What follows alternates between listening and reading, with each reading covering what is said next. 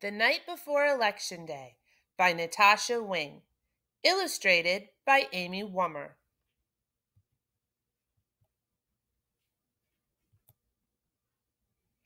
"'Twas the night before Election Day. See, I brought home a note.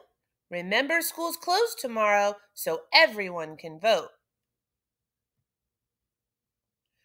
Crepe paper was hung in our school with great care, welcoming voters who soon would be there. We made flags in our classroom. They turned out so great. There are 50 white stars, 1 star for each state. Both parties have a symbol and a color too. Republicans are red, Democrats are blue.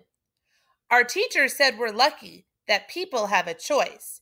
Each vote gives Americans a real important voice. But to me, this campaign has gone on forever. I've been hearing about it since last November. It's been on the news daily. We've watched candidates debate. Each one has a plan for how to keep our country great. We all went to a rally at the old town hall. I saw lots of neighbors and waved to them all.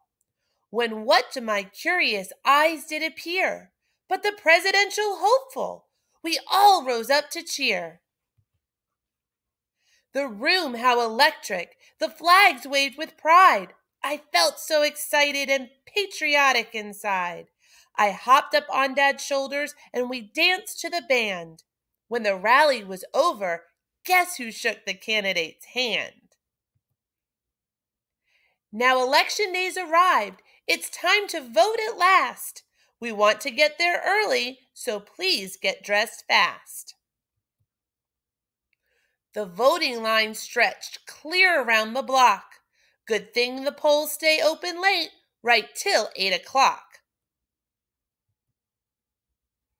Mom picked the candidates that she liked the best. She double-checked her ballot after filling out the rest.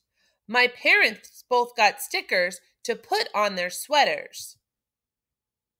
See, I got one too, and I like my button better.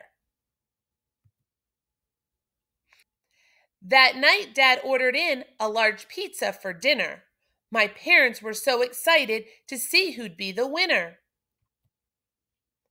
We sat glued to the TV. Votes came in state by state. I tried to stay up and watch, but it was getting too late. Soon I was nestled all snug in my bed, while donkeys and elephants danced in my head. Tomorrow we'll find out who the president will be. Will our leader be a he, or will our leader be a she? I wish I could vote, but I'm not old enough yet. You can bet when I'm 18, there's no way I'll forget. If you enjoyed this video, make sure to like, subscribe, and follow us on Twitter at TOYrific Entertainment.